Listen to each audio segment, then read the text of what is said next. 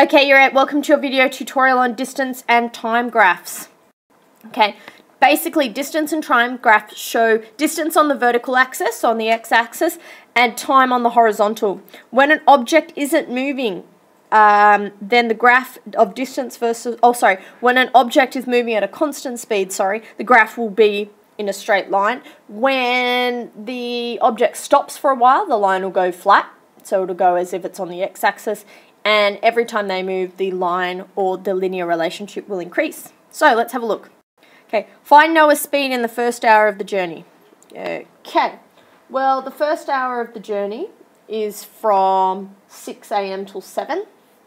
6 a.m. starts here.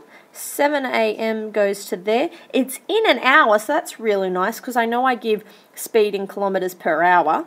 Okay, how many kilometres did he travel in that first hour? Well, let's go up. Boom, go across. Distance is about 25 kilometres in the first hour, so he's going 25 kilometres per hour.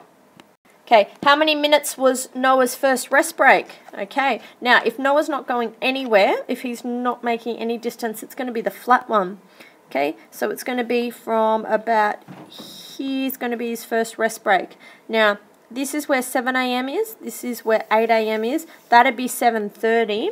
If I go up and look at Noah, he gets halfway along to 7:30. So his rest break is going to be about 15 minutes for the first one. Okay, find Noah's speed between 7:15 and 8:30. Okay, if you remember, speed equals my distance divided by time. We did these just before your test. Speed equals distance over time. Okay, well, what was his distance at 7:15? At 7:15, he went from kilometre 25. 8:30, he'd finished kilometre 45. Okay, so if he started at kilometre 25 and finished at 45, that's a distance of 20 kilometres. Okay, and over what kind of time? Okay, well, 7:15, 8:15. Okay, and I have to get to 8:30, so that's 1 hour and 15 minutes, 1 hour and a quarter. But remember, I have to write it in decimal. What's a quarter in a decimal? It's 0.25. Okay, and if I go 20 divided by 1.25, I get an answer of 16. Remember, it's speed. So the answer is 16 kilometres per hour. Okay, at what time did Noah start and finish his second rest break? Okay, his rest break is going to be where he's not moving. He started that at 8:30. Okay, he finished at about a 15-minute or quarter past the hour mark, so it's about 9:15. Okay, he starts at 8:30. Okay, and he finishes at 9:15. Okay, at approximately what time had Noah ridden a total of 65 kilometres? Okay, ooh, this is interesting. Well, by his second rest break, so by this point here, Noah had ridden 45 kilometres, okay? He'd ridden 45 kilometres. We need him to ride another 20. We need to know where he'd been for another 20. Okay, so he's coming, this is a distance from home, so he's gone away from home. Now he's coming back, okay? He's done another 5 to get to here, 45, 50. 55, 60, 65 at about this point. Okay, and if you look on a map, that correlates exactly with about 10 a.m. Okay, so what time? By what time had Noah ridden 65 kilometres? 10 a.m.